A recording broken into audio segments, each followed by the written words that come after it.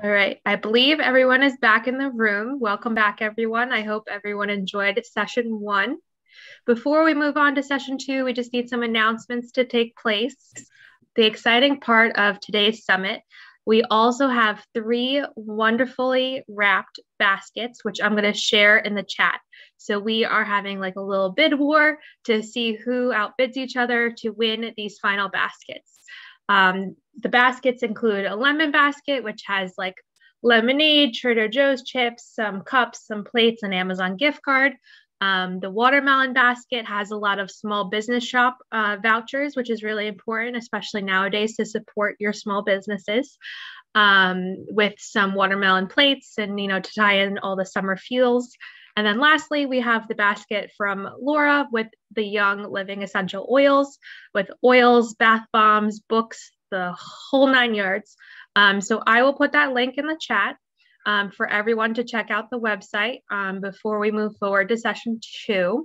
And Jeremy, if you can just announce the sponsors for the gold sponsors who've participated in this event today, I would greatly appreciate it. Yeah, absolutely. And thank you everybody for participating as well.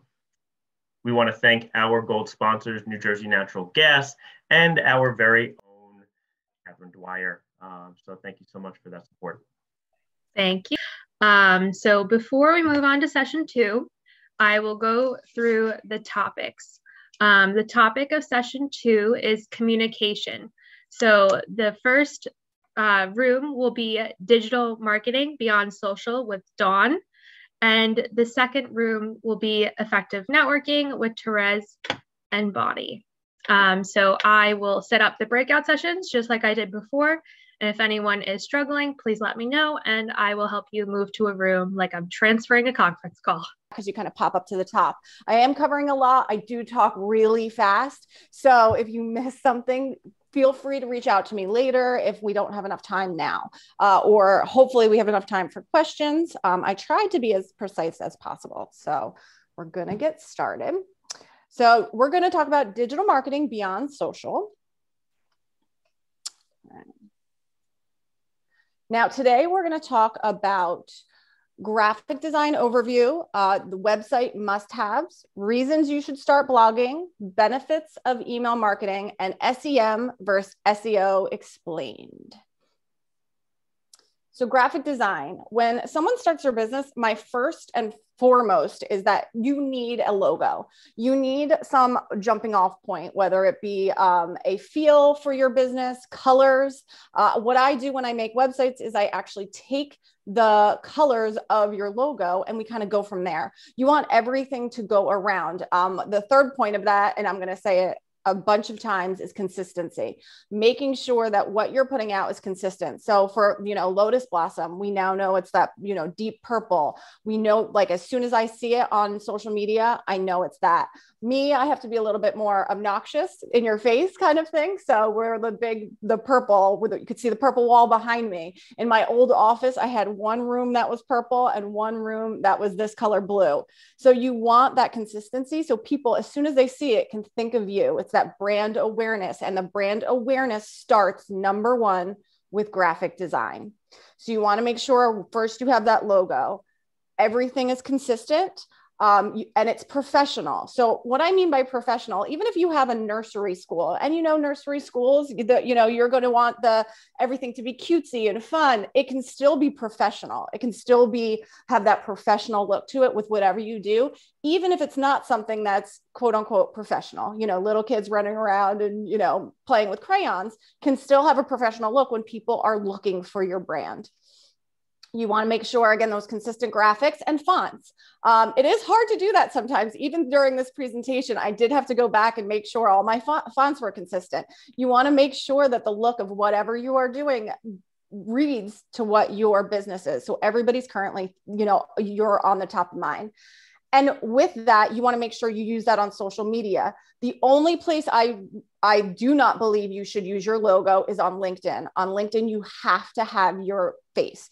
People do not trust when somebody tries to connect with you if they cannot see who you are. So make sure on LinkedIn it is your professional picture, not a picture of you and your kids, although, you know, we all want to see that. You want a professional look. That being said, you don't necessarily need to pay for professional pictures. Phones are very, very nice. Do a photo shoot with a friend. You know, it doesn't have to be at your desk. Mine's in a park, but make sure it's a nice picture of just you. And it looks like you really tried to take a picture of yourself and not just cropped it out of another one. Why are graphics important? First impressions matter. You know that as soon as you see somebody walk in or you see a website, your first impression is first and foremost, and graphic design starts that first impression. Consistency is credibility. We're going to say that over and over again. Creativity kills competition. So if you're more creative than a counterpart, you're going to win either a bid, a client, or even just a phone call. Maybe you don't, you know, maybe they called you because your website was better, your graphics were better, and your message matters. So it tells your story. Again, I have to be poppy. So my colors are, you know, top of mind. Sorry, Jerry, you're right so you're going to be my person, but Jerry's, you know, hers is about encompassing women and, you know, making sure that they're feeling well. And you can tell that from her logo. Yep. Thank you. She popped it up if anybody wants to look at her. And it is, you can see it's an empowering woman that, you know, wants to discuss what's going on in her life. Website must-haves.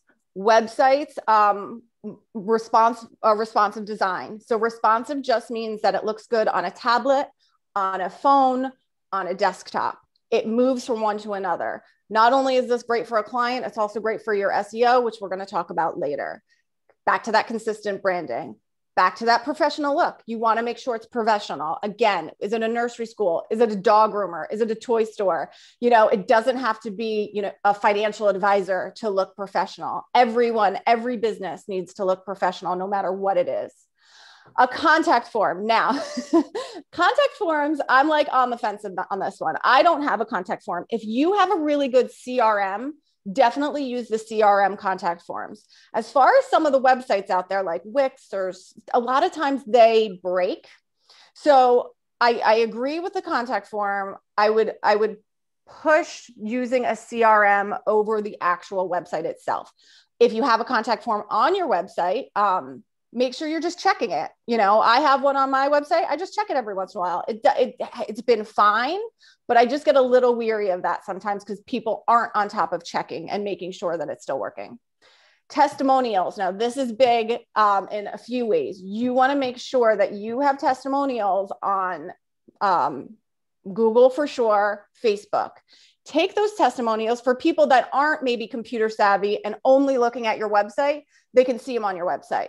But those people that are computer savvy, I think we all know we kind of use those reviews on Google or anywhere. I mean, I don't know about you, but I will not buy something that's 4 stars or less on Amazon. Will not. I click that button and it has to be 4 stars or more. It's the same with businesses. People are really looking what other people are saying. And it's okay if you get a bad review. I mean, it's devastating, but it just shows that, you know, as long as you respond in a professional manner, it just shows that you're on top of what you're talking about, on top of your clients, and on top of everything that's going on. Geography. You want to make sure that on your website, you put if you're only servicing Monmouth County, put that on your website. If you're doing all of New Jersey, put that on your website. You want to make sure that people know, oh yeah, if I call them, they will call me back. Make sure you have eye-catching headlines, you know, look at us, you know, the call to action is different. The call to action is the last one. That's basically contact us today, click here, fill out our form, those kind of things. The eye-catching headlines is like websites, social media, Google ads. Those are on my website because I want to make sure people know those are the big things that we do. People do not read anything anymore. So you want to make sure that you have either popping icons or popping headlines. Why should you blog? Okay, so blogging, you want to connect with your customers. You want new content. What I love about blogging is a lot of times I'll take my blogs. I do a lot of speaking events. I'll take a blog and use it for a speaking event. I'll take a blog and use it as material for marketing. So if I do the 5 must-haves of LinkedIn, there's 5 posts I can have, you know, tip number 1. And, or if any of you have seen our videos, we do that a lot. We'll do a series of videos, and we'll take that from content that we've come up with from our blogs. You're demonstrating that you're knowledgeable. You're demonstrating that you know what you're talking about when people are coming to your website. It helps with your search engine optimization. Again, we're going to talk about that later. It builds your brand awareness along with those, you know, definitely with the design element of that. That comes with the graphic design. And there's great return on investment statistics. So B2B businesses that blog receive 67% more leads than those who don't. And then 57% of marketers say they've gained customers specifically through blogging. 57% of marketers say they've gained customers specifically through blogging. So those statistics are pretty good. 67% more leads, 57% more customers. I mean, that's a no-brainer. You don't have to go crazy with blogs. You do not have to go crazy with blogs. I mean, shoot for 1 a month. That would be awesome. Then try 2. And we have a great blogger in our group, Joanne Kalila. If you need somebody, if you can't do it and there's a block, she can do it for you. It's wonderful. And then you just make sure, you know, it's what you want to say. Okay. Email marketing. What can email do for you? It's a cost-effective tool that can improve sales, improve communication with your audience or customers or potential customers. It will generate traffic to your website, because if you do an email, you're making sure there are links to your website, whether it be a sale or just a blog. A lot of clients we have one of our clients is an HVAC client. And he only does, actually, this is an awesome story. He only does commercial HVAC. So we were sending it out to a small list, about 400 clients. One of the clients was the USPS, United States Postal Service, and he sent it to 500 other United States Postal Service locations.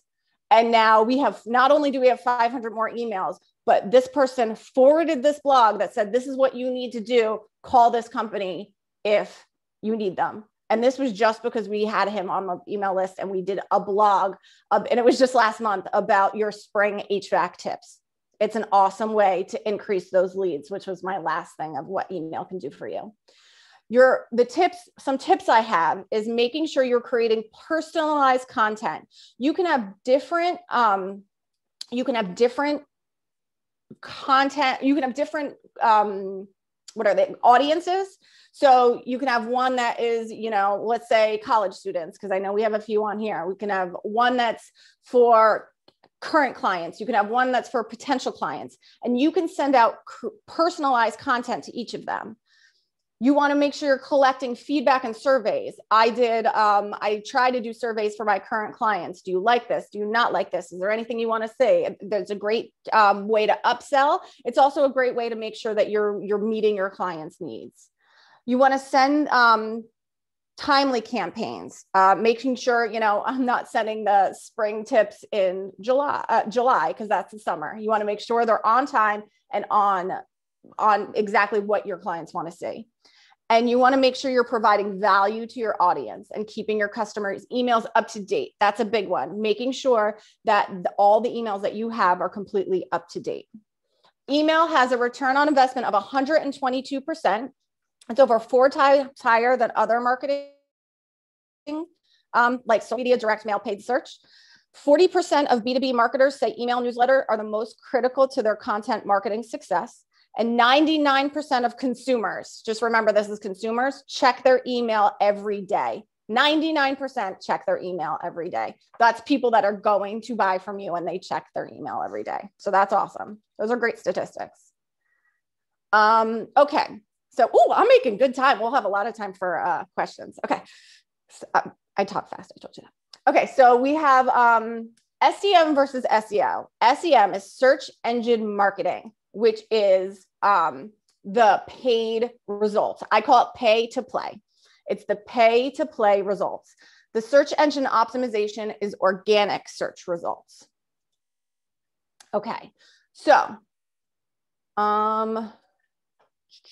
this is search engine marketing. I have a client, they're called Vintage Truck Purveyors. They're APEs. They are small trucks from Europe that people are turning into mobile coffee bars, mobile florists. They're really awesome.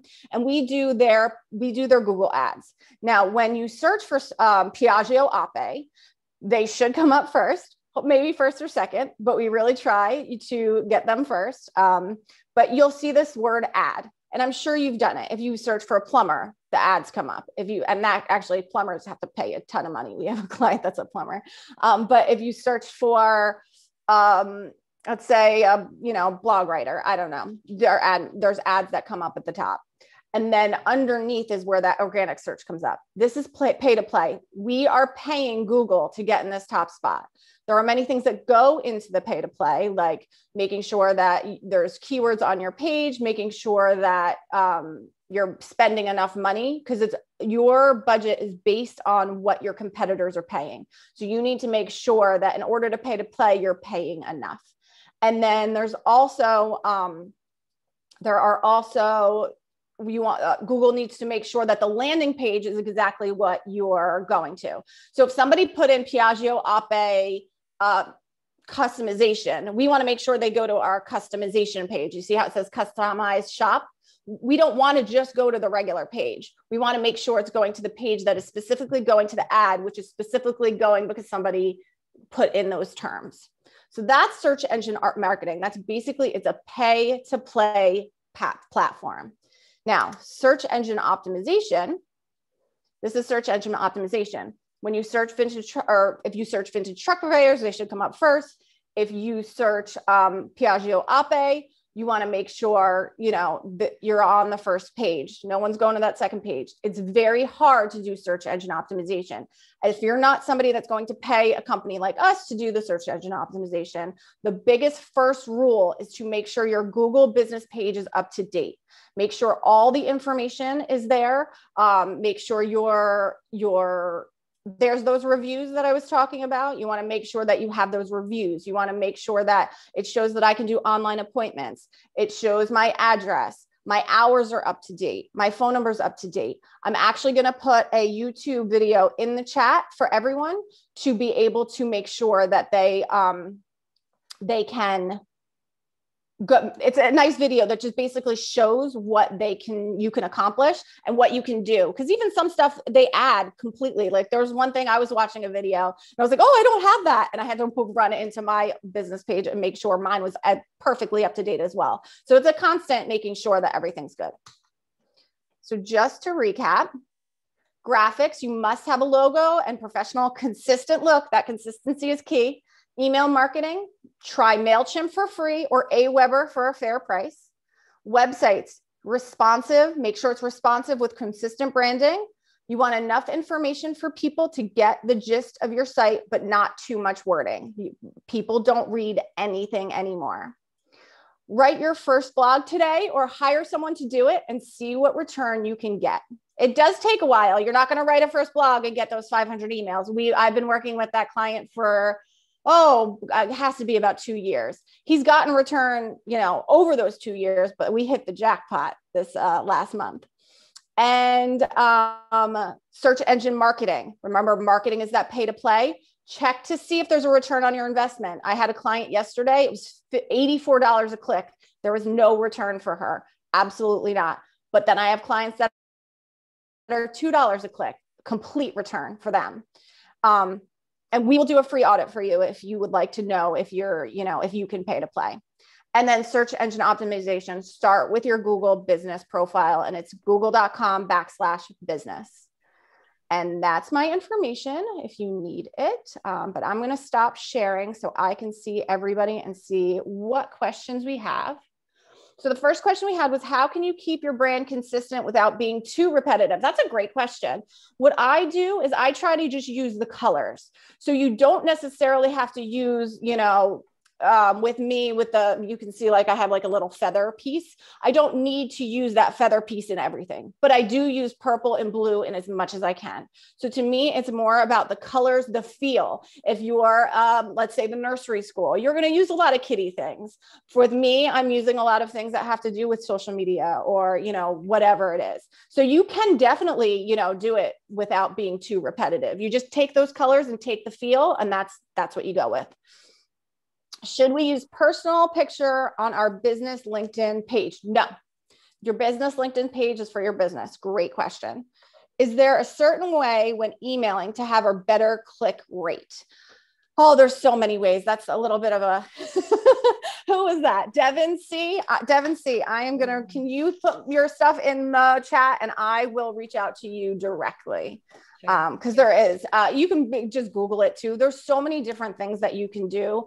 It's kind of the same as what your website is, making sure that it's not too wordy, but having those big pops of color, making sure don't put too many pictures because Google, a lot of search engines, how you make those Canva pictures for like social media, don't just plop them into an email. It's not going to work because sometimes it will make your email searches for wording and it can't search a picture. So you have to make sure the wording is actually in the email itself and just add pictures that maybe you used in Canva or in your other non-repetitive social media to make sure that it's there. I cannot ask my clients for reviews due to HIPAA laws. Should I ask friends? You definitely can. Absolutely. I would do as much as you can, and I wish there was a way around that, but there's probably not. But yeah, I would ask as many people as you can, I actually asked the Toms River Chamber. I'm on the board of the Toms River Chamber. I've been on the board of there for a while. I'm also on the board of the Monmouth Regional. Both are amazing. And so I did ask them to write me a review because they've known me for 8 years. So I wanted to make sure, so yes, there's definitely people you can ask that might not necessarily be clients. So I went through the ones in the chat. Do we have like a minute left? Does anybody have any other, a little less or a little more than a minute. Anybody have any other questions? Let's give Dawn a round of applause for her wonderful talk this morning. Thank you. Do we have any college students on? Because I did have notes and I missed them. If there are any college students on, you can make a website with your resume or CV. And that's a great way to show that you can do something a little bit different. And then as far as blogging, that's a great way to start showing that what you're doing and that you should be hired. So those are two big things that you can do yourself, not just as a business perspective and even just making sure you have that LinkedIn up to date with your picture and a professional picture, not one from a college party. Great point, Dawn. All right, everyone, I'm going to close the room. So you should be transitioned back into the main room very shortly.